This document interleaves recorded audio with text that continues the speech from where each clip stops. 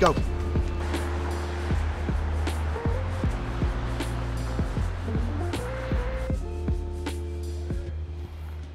Boston traffic sucks. Sucks really bad.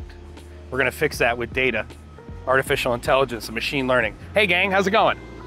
MassMEP 2023. We're at Polar Park in Worcester, Massachusetts, day 3 of our trip to the Northeast. On Wednesday, we were at PTC LiveWorks. We had fellowship, deep dives with PTC and Kepware. We talked to you guys about Kepware Plus. Yesterday, we were on site with Tulip all day long. Our friends from HiBite came down. We had 5 or 6 hours of fellowship and a deep dive on the platforms, strategic partnerships, the future of IIoT platforms in the United States. And today I'm giving the keynote address at MassMEP, Smart Factoring, the Steps to Success. Today will be a success if everyone walks away understanding that data will be the primary commodity of the manufacturer of the future. Thanks for watching. See you in the next one. Are you excited? I am never actually excited for any of these. I'm just zen. Yeah, getting in the flow. I'm actually visualizing my bullet points, and I don't generally use PowerPoint slides. You know that that's grounds for immediate termination in my companies, but I'm visualizing my slides. But yeah, no, it's zen. I mean, I just speak from the heart anyway. I think the mistake a lot of people make when they're speaking publicly is they think about what they're saying. What they need to do is, honestly, what you do is you want to speak emotionally. My mom told me that when I was in the 7th grade. She's like truly believe what you're going to say and then just speak from the heart.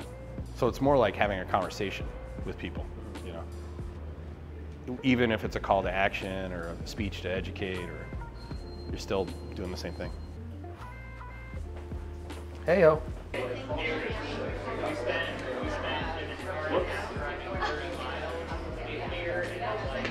There you go. All right, we're good. Tell me a little bit about MassMEP, the 30-second elevator pitch. About who we are? Yeah, I know you, but I want to hear what you guys say about it, MassMEP. What we do? Yes. My pitch is always that we work with all the manufacturers in the state of Massachusetts to help them sustain and grow their businesses. Right. We don't want them leaving. We want them to stay here for the Massachusetts infrastructure. We connect with them on all levels, whether it's, you know, if they're an incubator and they're just starting out, if they're a startup and getting them connected to another manufacturer, or if it's a manufacturer, lean, continuous improvement, looking to get themselves a little bit better and stronger in what they're doing. So anything we can do to help the manufacturer so there's no cash flow out of their pocket, that's what we try to do with them to make them work. I'm actually going to completely wing this. Okay, so I learned some stuff when I got here that I didn't know before I got here. So most of the audience are small manufacturers. So I'm going to start by asking 3 questions, all right, to hopefully illustrate my action item, which is you need a digital strategy. Okay, so we're going to start with, if you work for a manufacturer, how many of you have a digital strategy statement? And before you raise your hand, if you raise your hand, you will have to recite the digital strategy statement to me. Okay, number 1. I've been on the front lines with the most advanced organizations in the world. Okay, so there's always this adage I say to people when you're going to speak.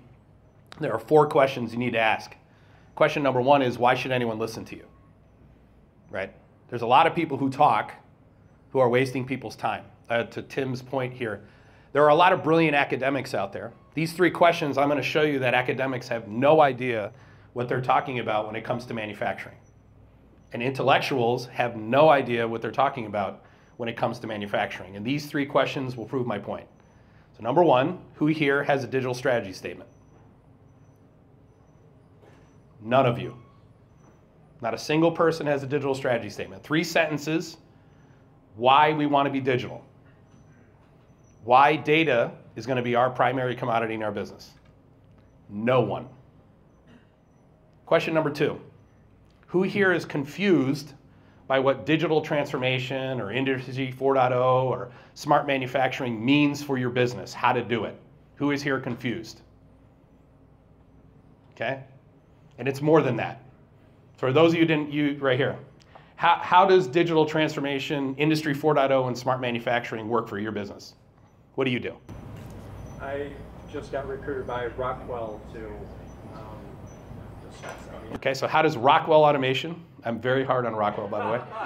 I'm very, very hard on Rockwell.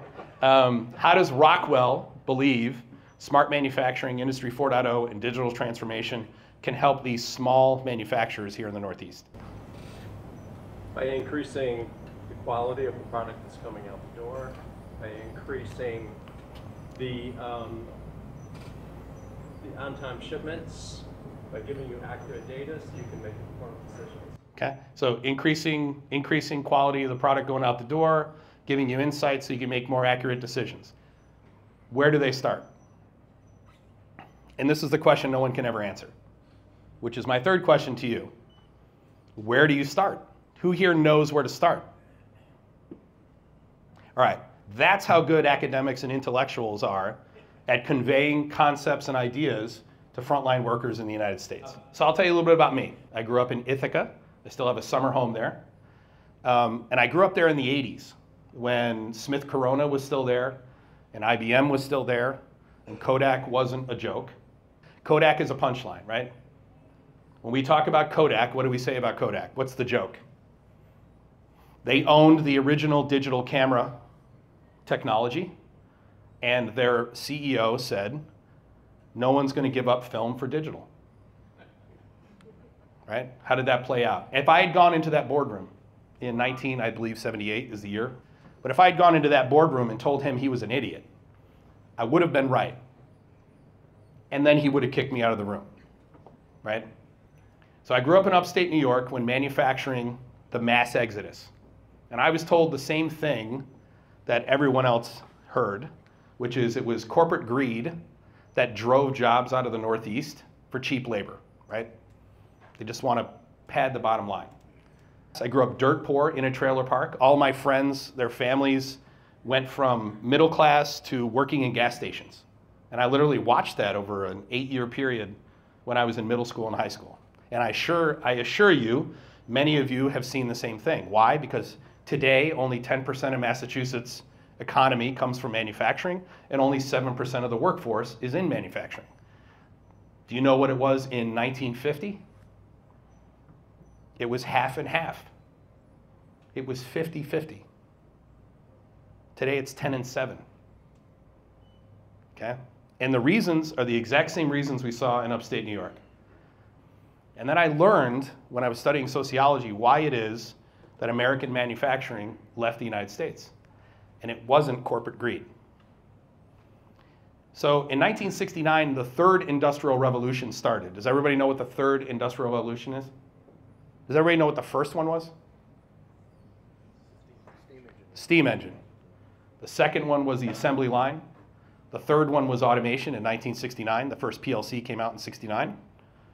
And the fourth industrial revolution started in the year 1998 when TCP/IP won the protocol wars. And for those of you who don't know anything about networks, TCP/IP is basically what Ethernet runs on. So the moment we could put a Cat6 cable into a switch, the fourth industrial revolution started.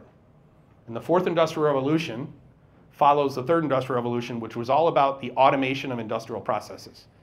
The third industrial revolution, PLCs, those things that run all your equipment, they were invented in 1969, and some companies adopted them right away. And they happened to be in Japan and Germany. We did not. American companies did not adopt automation quickly enough. And by the late 1970s, we could no longer compete. So in order for companies to stay viable and to buy themselves time, they had to go find cheap labor. So when I was studying sociology at State, the first thing I thought was, you know, Moore's law says that every technological revolution is going to take half as long and cost half as much. So the first industrial revolution was the steam engine, late 18th century. The second industrial revolution was at the very end of the 19th century. The third industrial revolution was midway in the 20th century. And the fourth industrial revolution was 3/4 of the way through the 20th century. Okay? The fifth industrial revolution has started. And some of you are still operating on technology that you got from the third industrial revolution, and you haven't even started the automation of your business processes, which is what the fourth industrial revolution is all about. But I learned, you know what? The fourth industrial revolution is going to start. And if I get a head start on it, I can help American manufacturers do to the Japanese and the Germans what they did to us in the late 1970s. And so that's what my whole life has been dedicated to, revitalizing manufacturing in the United States, saving and creating middle-class jobs. I have 49 companies. Every single one of my companies have the exact same mission, save and create middle-class jobs in the United States. And we do that by teaching organizations how to use technology to do more with less. It's that simple. Today, what I'm going to talk about, because it's mostly small mom and pops here, I'm going to talk about some of the great things about Tesla and Amazon. We're going to start with that conversation, okay? Hopefully, everybody walks out of here and they say to themselves, in 8 weeks or less, we are going to have a digital strategy statement. If I were to come back, I'm going to be back here in September to speak at Tulip, to do a keynote at Tulip. And I would love for all of you to come to that event. And I would love to open up my keynote by asking everyone in the room who has a digital strategy statement, and every person here raise their hand. That would be a win. Okay? That would be a win. All right, so let's see what we got here. All right, manufacturing is really actually quite simple. So what manufacturing is very, very simple. Right? Doing manufacturing is really, really hard. But manufacturing, in a nutshell, is nothing more than I sell stuff, I plan to manufacture the stuff, I execute the manufacturing of that stuff, I monitor my facility, I monitor my machines, I put stuff in inventory, I ship it, I get paid, and I pay my bills, and then I do it all over again. That's manufacturing. The reference to ERP, which is the plan to manufacture stuff, why is it that ERP wasn't the saving grace everyone said it was going to be? And the answer is because it's financially driven, it's driven by accountants, it's driven by general ledger, and accountants don't run your business. Who here thinks that you are the smartest person in your organization? Or your board of directors are the smartest people in your organization? Or your senior executives are the smartest people in your organization? Who are the smartest people in your organization? The shop floor, the operators. Okay? They didn't go to the same school you went to. They didn't read Carnegie. They haven't read Good to Great. They don't know who Jim Collins is. Okay? They don't give a shit if you like them or not. Okay? I worked for Borg Warner Automotive, so I did 4 manufacturing stints. My whole goal was to learn manufacturing. 10 years, I'll learn manufacturing, then I'll become an integrator, and I'll teach people how to transform their organizations. So I intentionally worked for 4 different types of manufacturers. Number 1, heavy industry at Cargill De-icing. I worked in a salt mine.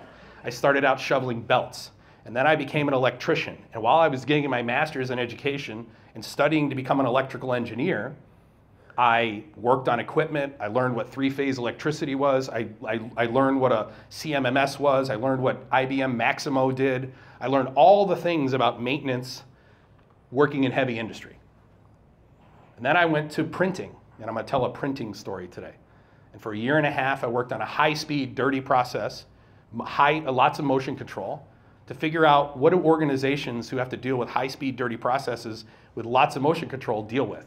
And then I went to the steel industry. I went to Nucor Steel, and I worked for Nucor Steel for 5 years in Auburn, New York. And then I took the same digital infrastructure I put at Nucor Steel, and we deployed it to Darlington, South Carolina.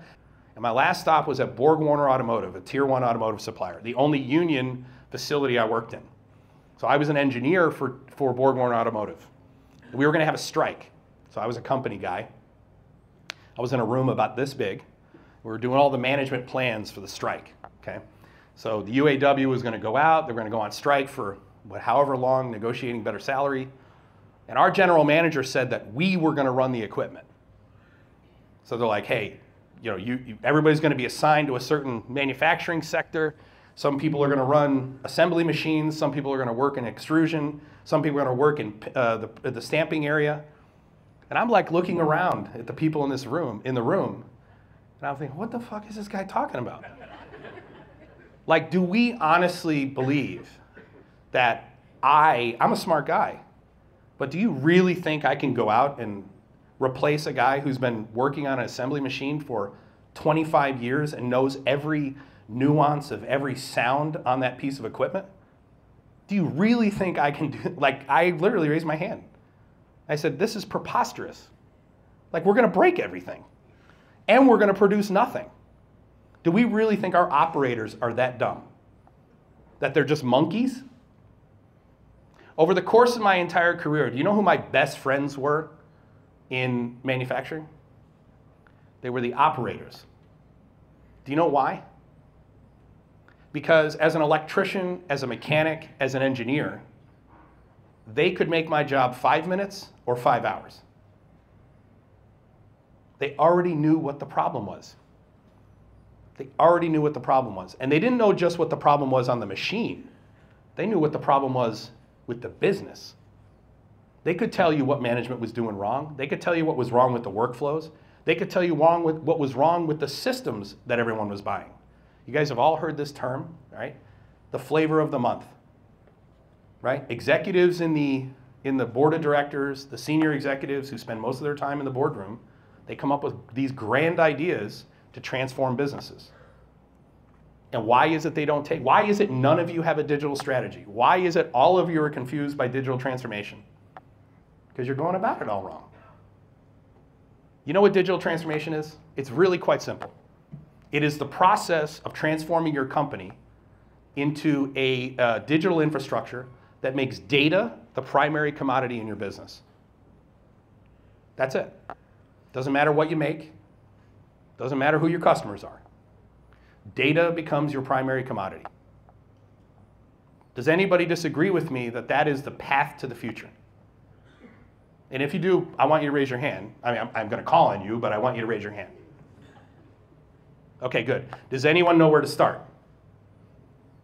All right. I assure you by the end of this presentation, you will know where to start. All right, buzzwords. We're going to go through these real quick. Digital transformation, real simple. It is the process of going from where you are right now to a place where data becomes your primary commodity. Okay? Industry 4.0 scares the shit out of everybody. And sorry for the language. They do know what I'm like. I did ask. You guys do know my style. Okay. Industry 4.0, it means two things. In the United States, it means the fourth industrial revolution. In Europe, it's a standard for transforming. It just so happens that that standard wasn't worth the paper it was written on. Why? Because it was written by academics and intellectuals. In the European Union, they believe that Industry 4.0 starts with computerization, that the first step is computerization. It is not. The first step is education. Everybody in here is accomplished. You're all educated. Every single one of you has a long list of accomplishments. Here's why I'm awesome in this industry. And none of you know how to start to digitally transform. Education is the first step, I promise you. Okay? Fourth industrial revolution, I've already explained. IIoT, it's the industrial Internet of Things. All that means is take all the smart things in your business and connect them together, and you have an industrial Internet of Things. Okay? What is a smart thing? It has connectivity. It can connect into a network, and it can tell you something about itself. It's that simple. Human beings are smart things. This is a very, very important part. Human beings are one of the things in your IIoT infrastructure.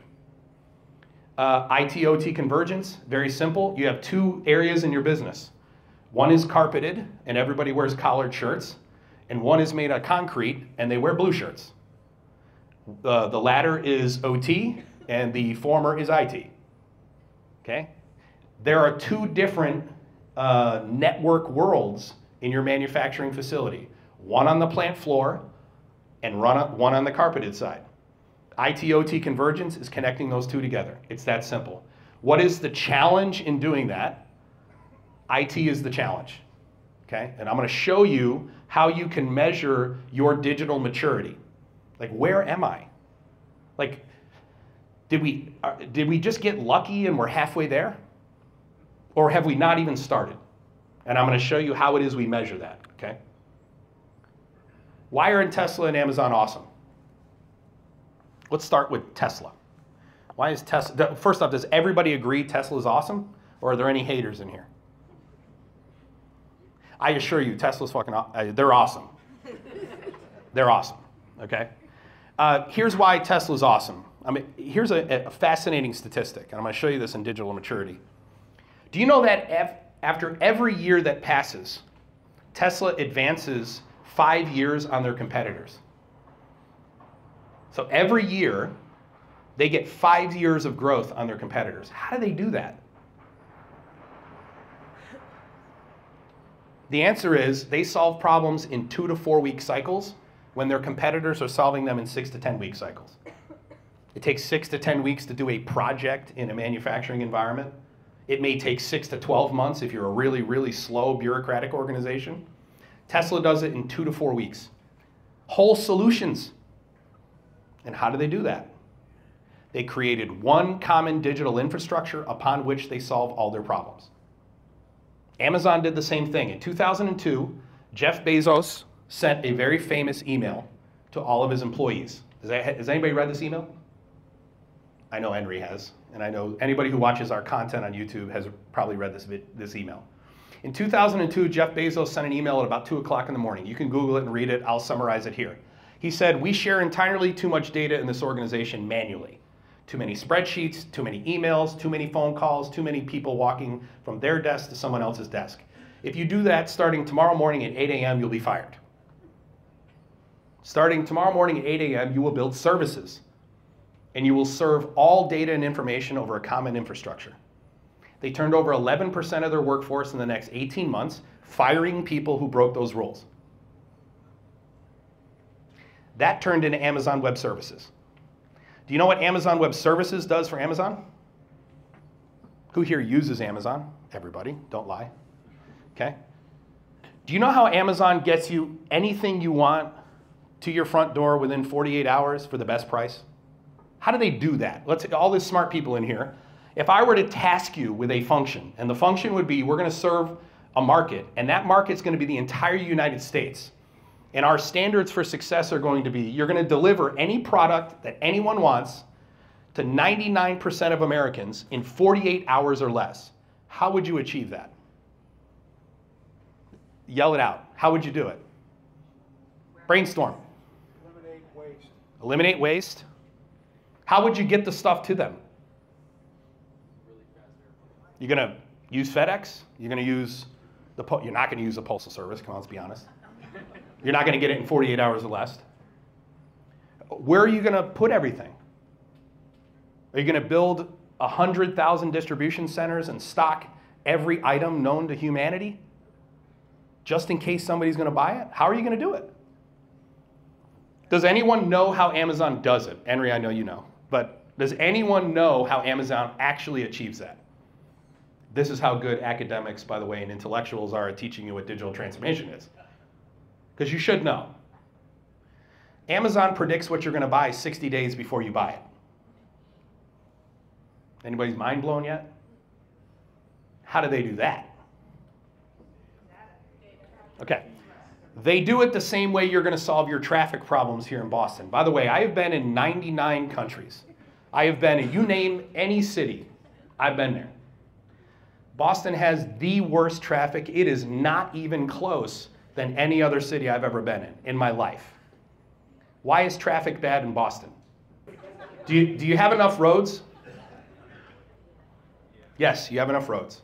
Are there too many people on the roads? No, there are not too many people on the roads. It's the people. It's the human behavior.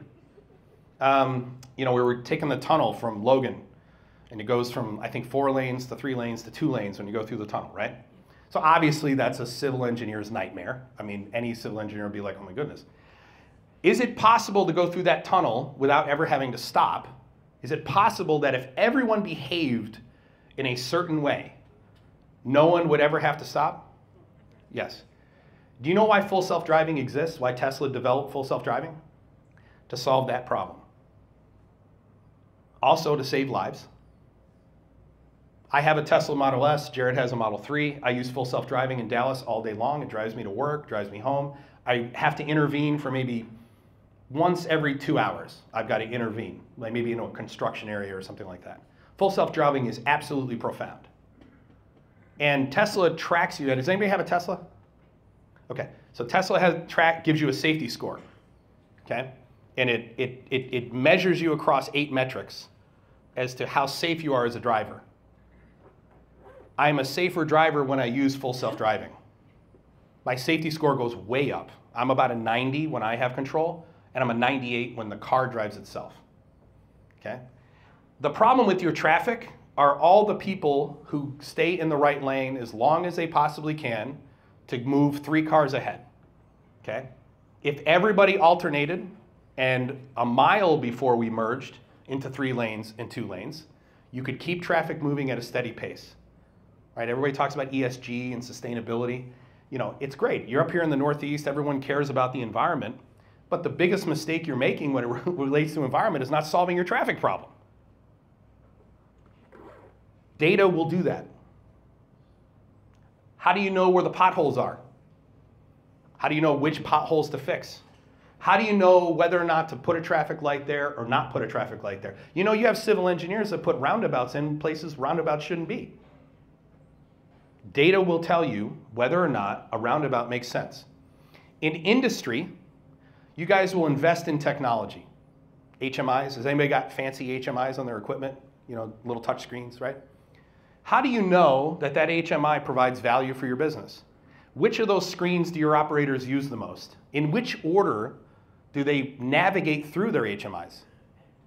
How do you know which reports that you spent $10,000 on some consultant to write are actually used in the business? The answer is you don't, because you don't track that data, because you're not digital. Okay?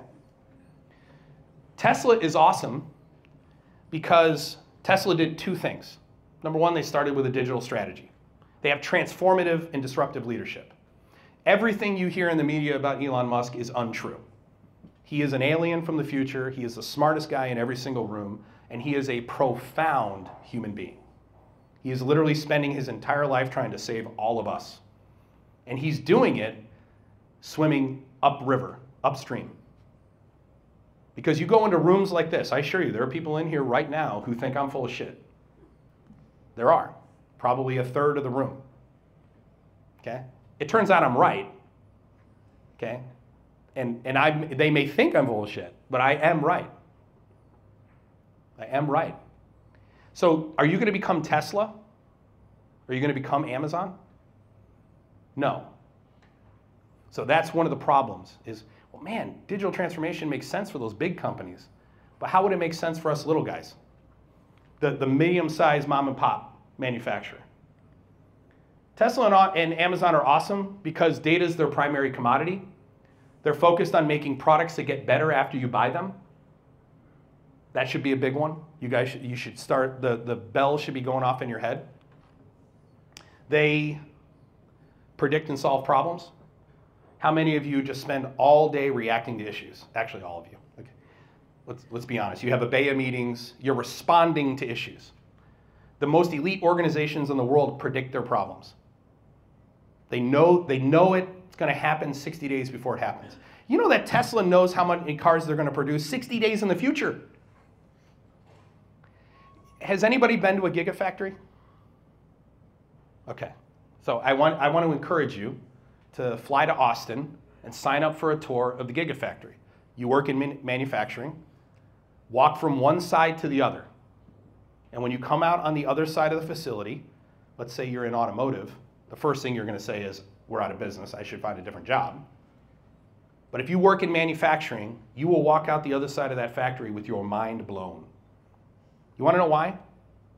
How many of you here struggle hiring young people? Recruiting and retaining young people, all of you. Okay? I'm Gen X, so I was born in 1974. So when I went into the workforce, do you know what the turnover rate was for my generation at 1 year in manufacturing? So that is, if I got a job in manufacturing, well, how many of us turned over by the end of the 12 months? It was 11%. So my generation kept that job 89% of the time. Do you know what it is today? You should know. At the 6-month mark, it is 53%. So Gen Zs and millennials turn over 53% of the time at the 6-month mark. Why?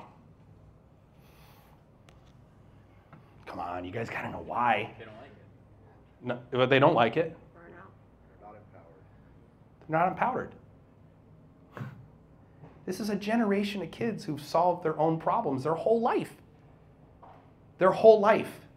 They were born with technology in their lap. I have 3 sons, 15, 19, and 24. 2 of my boys are here with me. Do you know how often my sons ask me to help them solve a problem? Never. When I was 21, I called my dad 4 times a week. How do I fix the dryer? Dad, the faucet's leaking. I don't know which wads I need to buy to reload my shotgun shell. My kids don't do any of that stuff. Why? Right. They've had access to all of human knowledge through one single pane of glass their entire lives. They work on big problems. How many of you think young people are lazy, entitled, what's the other word they always say for Gen Z and millennial? Lazy, entitled, virtue signal too much. How many of you guys think that? I do not think that. What I think is young people are far smarter than we were at 18 or 19 years old. Much smarter. They may not be as savvy and they may not have as much life experience, but they are far smarter than we were. I had to start studying to talk to my 15-year-old son when he turned 13. And I mean that. Who here knows what the great filter is? All the young people know what the great filter is, so Google it. Okay? They predict and solve problems using data. And then the last thing, and this is why all of you as small manufacturers must digitally transform, even if you think you don't have to. And the answer is the digital supply chain. Does anybody know what the digital supply chain is? Okay. Digital supply chain, right now you guys are links in a supply chain. Okay, so that is you talk to the people you buy from and you talk to the people you sell to. Who do you not talk to? All the people you could potentially buy from and all the people you could potentially sell to. Who does Tesla talk to? Everyone.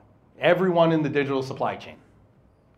Saint-Gobain, everybody familiar with Saint-Gobain, big, large French multinational, right? They are one of the links in the Tesla digital supply chain. Saint-Gobain supplies the glass for the passenger side doors and the driver's side doors, okay, for all the Tesla cars.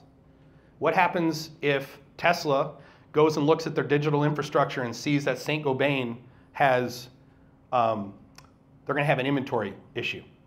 They're not going to be able to supply enough windows for my cars. Do they slow down production?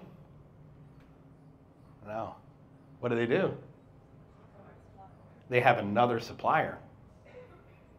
They have another supplier. And based on demand, they pivot to the other supplier. And there is no disruption to their manufacturing.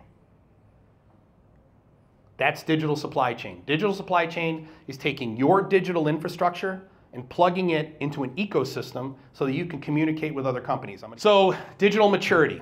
The goal here is when you leave, I want you guys in the next 8 weeks to write a digital strategy statement. How are you going to write a digital strategy statement if you've never had one before? It's real simple. You either call us, you're going to call MassMEP, you're going to call somebody who specializes in doing this. It doesn't cost you anything to call me. It doesn't cost you anything to call MassMEP.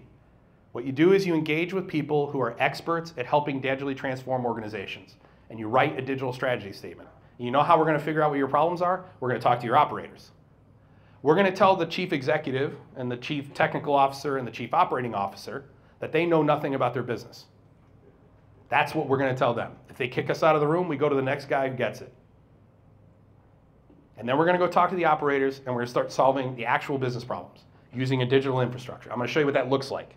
Okay? But there are 10 pillars that you need to score yourself on a scale of 1 to 5. 1 is operations, 1 is IT, 1 is engineering, 1 is quality, leadership, infrastructure, platform, network, connectivity, and strategy. Do you know who the most digitally mature organization in the world is? It is Tesla. This is an Industry 4.0 distribution. There are 1,380 companies that have all been scored on that matrix right here. Okay, this is the most updated distribution. You should notice something about this distribution. If you were to look at the one from last year and then look at it today, there's something that would stand out. And that is that the companies who are at the mean in digital maturity and below are dying. They're dead. In fact, they're dead men walking. So what happens now is when a company comes to us and they are 1 or 2 standard deviations below the mean, we tell them to start working on their M&A or exit strategy. We don't even engage at all. And that is a hard conversation to have with organizations. And I'm not here to scare you. I'm here to tell you the truth. If you fall in this bottom half, there is no way to save you. No chance, impossible. It is merger, it is acquisition, it is bankruptcy. 3 years ago, there was a chance. 5 years ago, there was a chance. I've been doing this for 8 years, ringing the bell. Today, there's no chance for you. And that's new. That started in November of 2022 when ChatGPT came out. So all the companies who already have digital infrastructures, you know you guys have 3 of the most advanced technical companies in the world within a 4 hours drive of you. Tulip is down in Somerville. PTC is in Boston. And Kepware, which is a PTC partner, is based in Portland. 3 of the most advanced technological companies in the world. They create solutions for digital companies. And they're right down the street. Yet only 10% of your GDP comes from manufacturing, and only 7% of the people in your state work in manufacturing. Why? It's preposterous. Doesn't that scare anyone? You have all this manufacturing experience, and only 7% of the people in the state work in manufacturing? Tesla and Amazon are in the red circle there. Okay? There are 10 companies. If you take the 10 companies who are the 10 most digitally mature companies in the world, this is the most valuable thing I own, and this is why people listen to me. Because I have this 1,380 companies based on that 10 matrix, that 10 pillar matrix. Do you know only one of the companies in the top 10 are a legacy organization? Does anybody know who it is? Volkswagen North America. That's it. The other 9 are emerging companies. That is, they started after the year 2000, when the 4th Industrial Revolution had already happened. All right. The big guys, they all do this. Lighthouse projects, Kaikaku. Does everybody know what continuous improvement is? All right. During continuous improvement, when you're in a technological revolution, you invest dollars and you get return. Okay? And when you see the returns slowing down, you know you're getting to the end of the technological revolution. That's the flattening of the S. And then it requires what is known as groundbreaking innovation. So if you're in Lean or you're in Kaizen, say Japanese Lean Kaizen, you need Kaikaku, groundbreaking innovation. Same game, new rules. Tesla originally tried to manufacture cars the way Ford and GM did. And it failed miserably. And then in 2008, right when he only had $25 million left, he went back to the drawing board and he created a whole new plan. And then he said, Saint-Gobain, if you want to come with us, you got to change the way you do things. Here's the new Kodak. Does anybody know who the new Kodak is?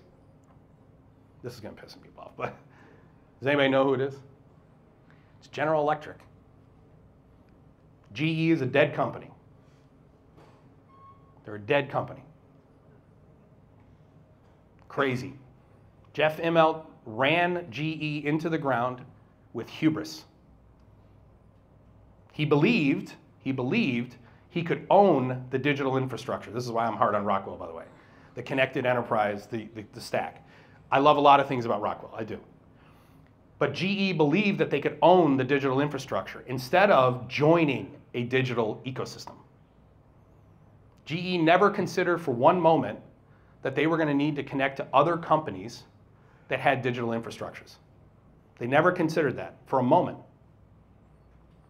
And that's why their intelligence platform failed. Because they expected their customers to join their intelligence platform.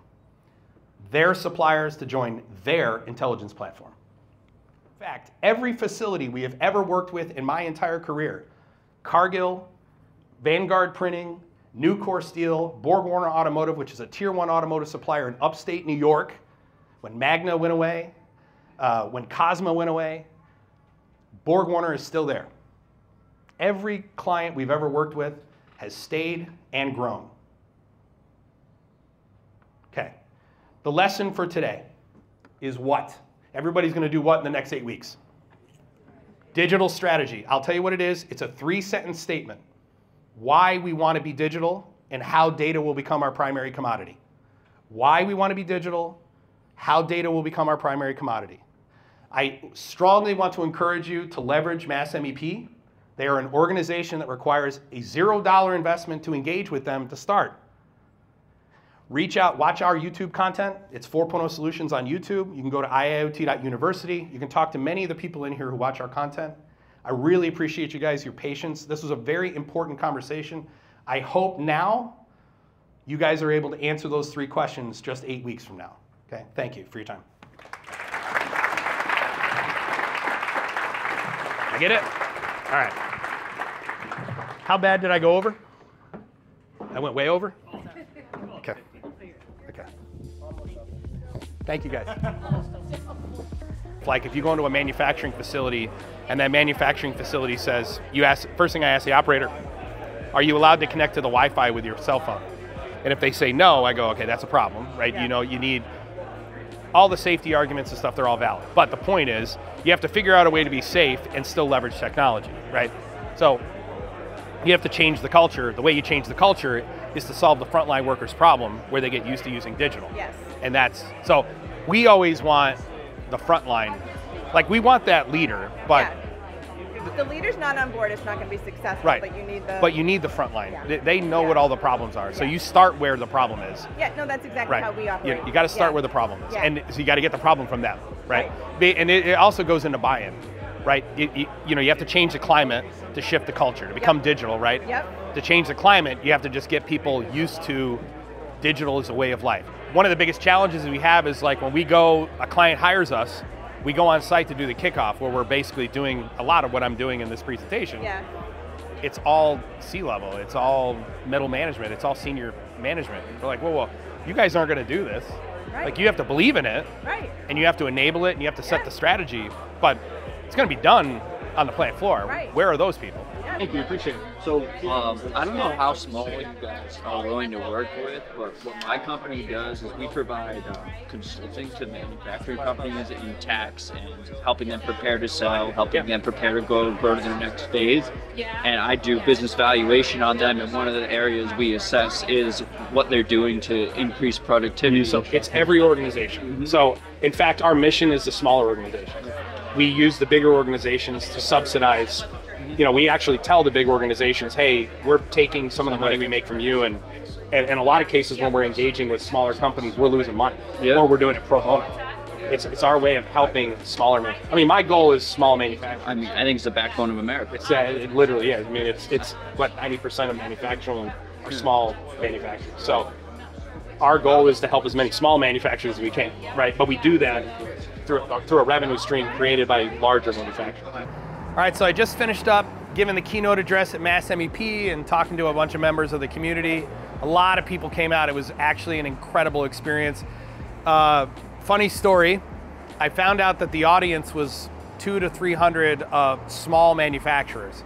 And the message that I want to give to small manufacturers, that is 200 employees or less, is different than the message I prepared to give. So I actually winged my keynote address completely and hit a total home run. Everyone was super excited. Thank you to everybody who came out, everyone who took time to talk to me after I spoke, all of the fellowship, the relationships we've established, to everyone that we said we would follow up with and have a conversation with. I'm looking forward to talking to you soon. Thanks for watching, guys. See you in the next one.